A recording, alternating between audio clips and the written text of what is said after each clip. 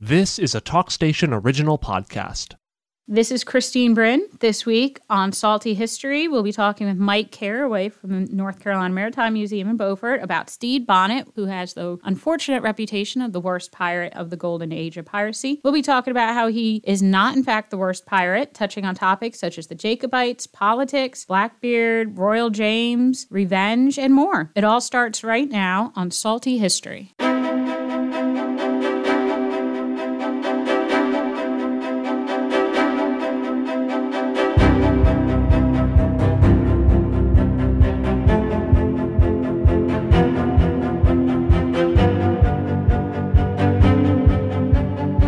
My name is Christine Brin. I'm an associate curator at the North Carolina Maritime Museum in Beaufort, and today I have with me Mike Carraway. I'm Mike Carraway. I am the curator of exhibit and design for the North Carolina Maritime Museum system, and that includes Beaufort, Southport, and Hatteras museums. Now, I've been with the museum in Beaufort for about 14 years now, and during that time had the joy of studying pirates, and I believe you've been with the Maritime Museum system significantly longer than that. Significantly, but only barely. About 17 years now. And during that time, you've definitely had the chance to study pirates. More than you would ever want. Which gives us a great background and opportunity to discuss one of North Carolina's forgotten pirates. Now, everybody knows that the infamous Blackbeard came to visit North Carolina, but there is another pirate associated with North Carolina that we're going to talk about today, and that is the pirate of Stede Bonnet. Now, Stede Bonnet is most closely associated with North Carolina because he does visit our coast a couple times, and he is captured on our coast down in Cape Fear Inlet, if I'm correct. Actually, the Cape Fear River. Cape Fear River. Today, there's a place called Bonnet Creek that apparently the Battle of the Sandbars, it's called, took place back in 1718. He was ultimately executed down in Charlestown, or Charleston as we know it today. One of the things that I specifically wanted to talk about with Stede Bonnet was the fact that he has this unfortunate reputation of being the worst pirate ever, especially of the golden age of piracy. And for those that don't know, when I mention the golden age of piracy, what I am referring to is a period about 1650 to 1720. Different historians will tell you different periods of time in the Atlantic coast, right off of the coast of North America and down in the Caribbean and the islands. And at that time, there were roughly, I've heard different historians guesstimate about couple thousand to 5,000 different pirates roaming the waters. And Stede Bonnet was one of them and has unfortunately, as I said, gotten that reputation as the worst pirate. And I argue that he is not the worst pirate. And correct me if I'm wrong, Mike, I think you agree with me. I do. It's definitely not the worst pirate. He was unusual, unusual in many ways. Most pirates find themselves in that position because of their economic state, the fact they can't find work anywhere else. It's kind of a desperation thing. But apparently our boy Stede decided that he wanted to be a pirate. Yeah, Stede was born as a gentleman down in Barbados, in 1688. 1688. He was raised up with a liberal education, a wealthy upbringing, was set up with acres of land that he inherited, married a woman, ultimately inherited property through that marriage as well, which earned him the rank of major. We were discussing this before. Some sources will say that he worked his way up through the militia. Likely, he never marched. He never joined the militia. He certainly didn't seem to have any military experience, particularly on the sea, and that is much different than land-based militia experience. But back at that point, if you owned land because of the probability, in fact, of slave risings, you were required to have a rank of some sort in the militia. Mm-hmm. And because he owned actually substantial holdings, his rank was a little higher than most. And so he was Major Stede Bonnet. And then later, he has fairly, it looks like, typical upbringing for a wealthy plantation owner. But early into his marriage, he has a young son Allenby? Do you know how to say the name? I know how to spell Allenby it. is the last name of his wife and became the first name of his youngest son. Well, not his youngest son, but his first son. No, his first son, sorry. Yeah. But he died. He died in 1712, and it's supposed to be that was kind of a turning point in Stede Bonnet. Very possibly. You hear a lot about Stede basically doing strange things. One of the things that he did as a pirate is he decided that he was going to go and purchase a ship. Some sources say he had it built from the ground up. That's not true. He basically purchased a suitable sloop and then sent it to the shipyard to have it rebuilt into basically a pirate vessel. Now, was it true that while he was having it rebuilt and people would question kind of what he was fixing to do, he told them that he was going to go hunt pirates, not become a pirate? He had this ambition of getting a letter of marque and reprisal, which is basically become a privateer to hunt the Spanish on the high seas. Oh, he had that ambition at this point. And that was a fairly early ambition for him. And basically it was a ruse to do what it was he really wanted to do, and that was go pirating. It's very interesting that he also, when he finally got his ship ready, he hired a crew. Most pirates they operate on what booty you take, and then you get divisions according to what your position is on the ship. Stede Bonnet paid his guys a regular wage. Now, this is one of the first points that I want to point out. I've had the theory that it's a sign that Stede Bonnet was actually a genius, a mad genius possibly, but a genius. Because there was a historian I read that argued that by paying the pirates and owning his ship outright, he put them in an awkward place and they couldn't rise up against him in the way a traditional pirate crew could. I think that's correct, too, because he knew that he did not have the experience as a sailor. And one of the things you often hear with this accusation he's the worst pirate ever is he didn't have experience and he didn't operate his ship, and the pirates that were underneath him didn't respect him. But what's being forgotten is most pirate ships did not operate with the captain of the crew in charge of the ship most of the time. When the ship was in combat, was actually taking a prize, the captain became the leader of the crew, and he directed the attacks.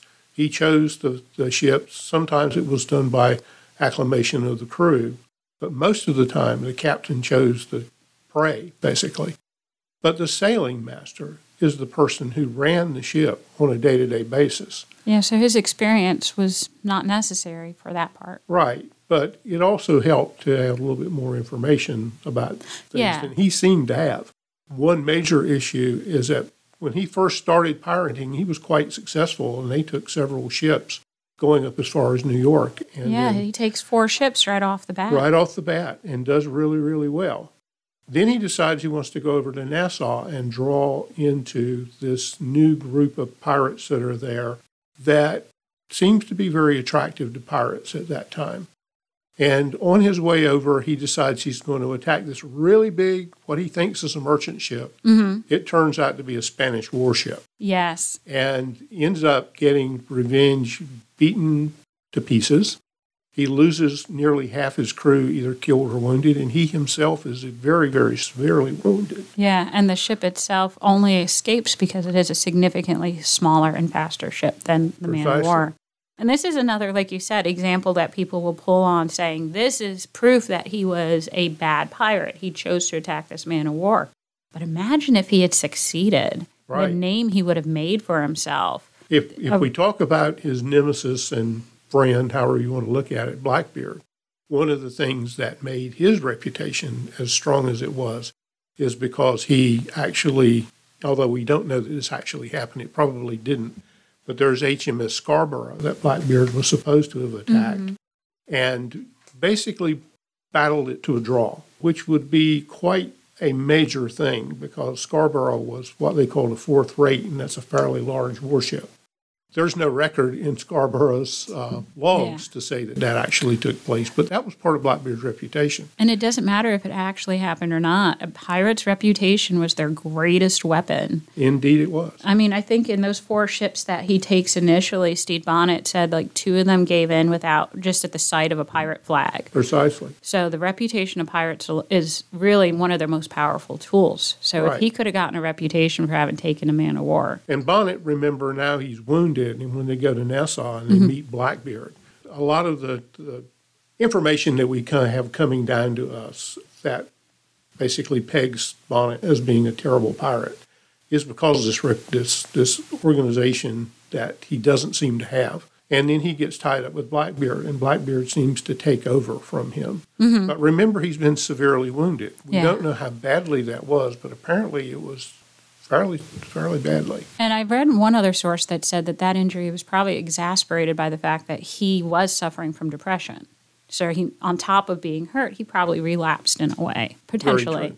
And it's worth noting that most of the information we have is coming through a filter of 2 sources, such as Charles Johnson's General History of Pirates and the trial records that were known for having kind of altering the stories to further their ends. For example, General History of Pirates, they were interested in selling a book. Right. So to make him more of a comic relief character, they might have accentuated some of his misdoings to make him more comic. And exactly. The British government also had a vested interest in making him look a little bit foolish because they're like, don't go into piracy. You'll look like a fool like this guy. Well, there was also some political things going on at the time, and we can talk about that as well, because we look at Stede Bonnet, and there's been the rumors that he went into piracy because his wife was not a very nice person and berated him constantly. That comes from Charles Johnson, he ran away, basically, ran from his marriage. That is, and Johnson is the only record that we have of that. But there may be other reasons, and there may be some very definite political reasons involved. Yeah, I mean, that politics play a part in, surprisingly, a lot of the pirates' careers. Right. Now, when he ends up meeting with Blackbeard at Nassau, that takes a big turn for his career, ultimately. It does. And one of the issues with that is, of course, he does lose command of his ship. Blackbeard puts a lieutenant of his, a certain person named Richards, in charge of Revenge. And Revenge, of course, is the name of Bonnet's ship at that time. And Revenge actually fits into the political makings of what we will talk about.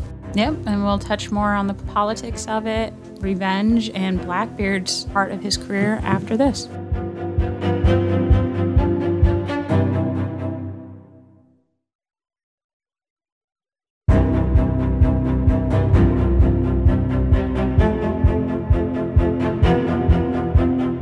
Just as a quick recap, we were talking about Stede Bonnet, what I like to call North Carolina's other pirate. And we were discussing how though he has the reputation for being the worst pirate of the golden age of piracy, our argument is that he is not, if only for the argument that you have heard of him. But we've been going through his career. We started off talking about his early career and how he came to be a pirate, and we ended off with a very important part of his career, or turning point, where he's now in Nassau, and he'd been injured, and his ship had been torn up, and his crew had been decimated from a poorly planned attack on a man of war, a Spanish man of war. That happened in 1717, correct? That's correct. We're still in 1717. My argument was, it was a gamble to attack that warship. To lose, he obviously got himself a poor reputation. To win, he would have been the ultimate pirate and won that trophy of Pirate King. But unfortunately, he lost. And then we were talking about how his story might have been affected by politics going on and some of the politics that might have led to him turning pirate. There is quite a bit of information that we have about politics at that time. And in fact, it was a major turning point in English politics back in Great Britain, which of course affected all the colonies like Bermuda and Jamaica and the Indies. So you have people like Bonnet, who, by the way, as a gentleman, he actually had some interesting lineage. His great-great-grandmother was Catherine Cromwell. And that is the sister of Oliver Cromwell of the English Civil War fame, who became the Director General of the nation, which basically made him king. And he was the one that led the execution of King Charles I. Wow. So his sister is Stede Bonnet's great-great-great-grandmother. So it comes down to the point where all these people are really politically connected. Mm-hmm. And it's interesting that his ancestors were on the Cromwellian side, the parliamentarians, they called themselves. Mm-hmm. And it ends up that it may be that Stede Bonnet may have been what we call a Jacobite. Mm-hmm. And that comes from the fact that the lineage got a little blurry for a while. On the royal family. On the royal family. And back in England, which had only recently at this point turned into the United Kingdom. That's it was correct. only under Queen Anne, who had just passed away. Queen Anne had just passed away. But under her, England and Scotland had combined to make United Kingdom. That's correct. When James III should have been the new king, Mm-hmm. but unfortunately, he was Catholic, and there had been laws passed in Parliament that prevented Catholics from being the king of England. James III was her half-brother, Her correct? half-brother. So James III is deposed, and the name Jacobite comes from Latin for James. And those people who that's how did that not believe that James should be forced off the throne and replaced only because he was a Catholic. And those people became the ones that are basically pushing this revolution. And it actually broke out in several different times over a period of about 100 years. I would say it keeps coming back up in keeps history. coming back. If anybody's ever watched that show, The Highlander, That's correct. that's a major theme from that one. The last big revolution related to this was in 1745. And I think 1688 was the first revolution. 1688. With James III's. But we're going to stick with our revolution, which is here with 1715, I think. 1715, called the Little Rising. There is a lot of evidence that the people in Jamaica, a gentleman named Archibald Hamilton, who was the governor, who was very definitely a Jacobite, and he was accused of replacing good and loyal people with people who were papists and Jacobites, they called them. And so he was replacing the rulers of the island, and he was getting these people who were pirates to come in because he was apparently trying to build a skilled navy to support the people back in England and Scotland who were rising up against the new king, who was, by the way, George I. Yes. And he was German, of the Hanoverians. And George was an interesting character all of himself. Probably could do a whole podcast on him. We probably could. He could not speak a word of English and hated England. But he was king of it. But he was the king, and that made him in charge. And word got back to Parliament that there was a potential uprising of pirates, right? That is correct. And at that point, that was one of the justification behind the crackdown on piracy. And that resulted in Woodes Rogers, who had been a pirate himself. He had been a privateer as well. He moved to Nassau with a large contingent of Royal Navy vessels and actually land marines, so that they basically took over and chased the pirates out of Nassau. Mm-hmm. And they moved over to another area, and they still remained. They called themselves, the pirates did, the Flying Gang. And Stede Bonnet became a member of that. Yeah. And most of the big name pirates that you hear were all members of this original Flying Gang group. And we know that they basically had Jacobite sympathies because we've got reports of them requiring their captives to toast to the king over the water, which is a reference to James III. So we know Stede Bonnet was a Jacobite, and we also know that Blackbeard was a Jacobite, don't we? That we almost...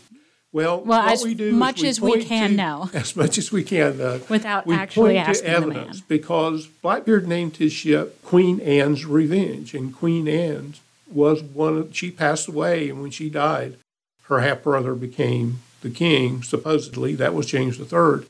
But she was Protestant, and because she was the last of those Protestant line, people looked at her as being the true line.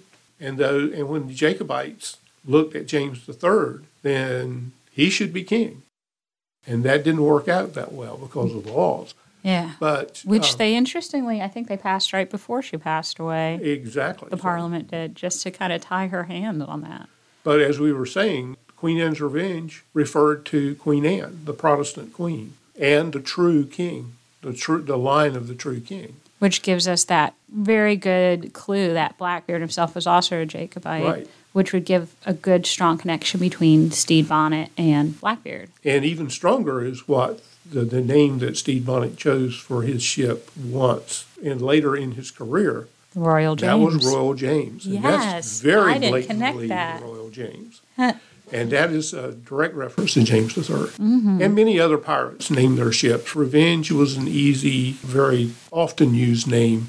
Oh, there's a Royal lot of James, names. King You over see, the water. Mayflower shows up everywhere. It's not just on the Pilgrim's ship. No, Mayflower shows up a lot as a pirate. Which makes it tough to study lineage on ships, too. Right. But I digress. So Stede Bonnet is probably, well, we know a Jacobite connected now with Blackbeard. They both have those Jacobite sympathies. Because one of the things that I know comes up when Blackbeard and Stede Bonnet join forces is why did Blackbeard and why didn't Blackbeard just kick Stede Bonnet off of his ship? At this point, Stede Bonnet is injured. He's on a ship that's been handicapped in Nassau.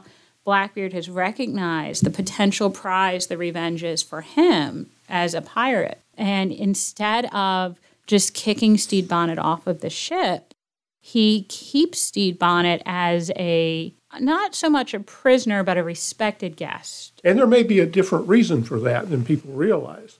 It turns out, we talked about Bonnet's lineage earlier, and that his great-great-great-grandmother was Oliver Cromwell's sister. Mm-hmm. Well, she married a gentleman named Whetstone, and the Whetstone family were admirals in the Royal Navy.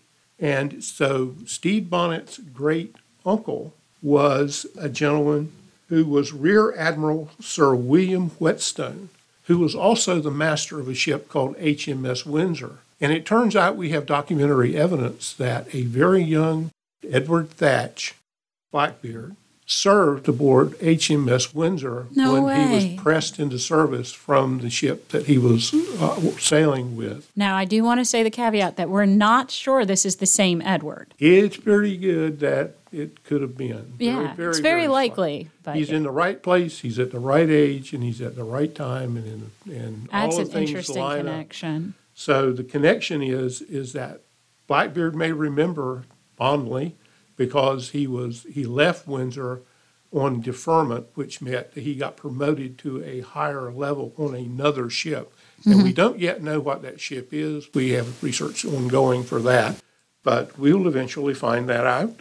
The Edward Thatch, Blackbeard, may fondly have looked back on his service and decided that he's going to take care of this. Now, it is also worth noting that ultimately Blackbeard and Stede Bonnet will join forces and stay together for most of Stede Bonnet's career as a pirate, which also works out to be most of Blackbeard's career. Very good. So even though we look at it and say, oh, well, Stede Bonnet wouldn't be a successful pirate without Blackbeard, the reverse might be said as well. I mean, they might have been assisting each other in different ways and complementing each other, as far as Stede Bonnet may not have known much about being a mariner, but he was well-read, according to most sources, so he might have had a lot that he could offer academically to Blackbeard. It is said that he maintained a library aboard his ship Revenge. Mm-hmm. So my argument, or our argument, that Stede Bonnet may not have been the worst pirate, and that he may have helped bolster Blackbeard in a way, just the way Blackbeard bolstered his career. Ultimately, Stede Bonnet does come free of Blackbeard in 1718. And before we run out of time, I do want to touch on his capture, which is the Battle of the Sandbars. He was careening his ship, meaning that he had pulled it over on one side to clean the bottom, barnacles and that sort of thing, and do repairs to leaks and that sort of thing. The word came down to the governor of South Carolina, who sent an expedition actually to capture a pirate called Charles Vane. And there was a 6-hour battle once the two ships of Colonel William Rhett, who was the South Carolinian, sent up to capture this pirate. At the end of the battle, Rhett was apparently somewhat surprised to find out it was the Stede Bonnet. Yeah. So apparently Bonnet had a reputation even at that point. And ultimately, he's captured at that point. They're taken back to Charlestown. And what I do want to note is the fact that Stede Bonnet is tried and found guilty of piracy. And to me, a sign that he had this silver tongue, let's say, of being a good speaker and really selling his case, he ultimately wins so much sympathy that the Colonel, Rhett, that captures him, takes pity on him and even offers to take him back, escort him back to England to have him retried for piracy. And he does escape capture at one point. Right. And goes on the lam not on the lam. 4 days. 4 days before being recaptured. And eventually he is recaptured and he's brought back, and he does meet his end at the gallows in Charleston and is buried below the high tide line, as is traditional for pirates, out in the marsh. And so he apparently rests there to this day below the tide line. We could sit here for hours and pick apart his career and show just really where history got it wrong, and he really is a surprisingly good pirate. Maybe not a great sailor, as we mentioned at the beginning, but that's not a necessity for being a great pirate. The thought I'd want to leave everybody with is the idea that the worst pirates of the golden age of piracy are the ones that are forgotten. And we remember him, so he's done something right. He made that reputation. He made the reputation, and I think that may have been the ultimate goal. The ultimate goal is to live forever through that reputation. We're definitely open to having this discussion more at the museum if anybody wants to come by and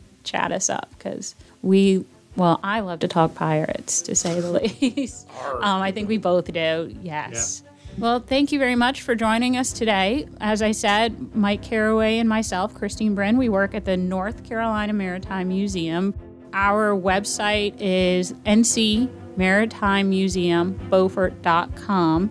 You can see videos on there of different presentations we've done. You can find our contact information on that website as well if you want to contact either Mike Carraway or myself through email or phone, and to continue this discussion or tell us how we are wrong and Stede Bonnet really is a bad pirate.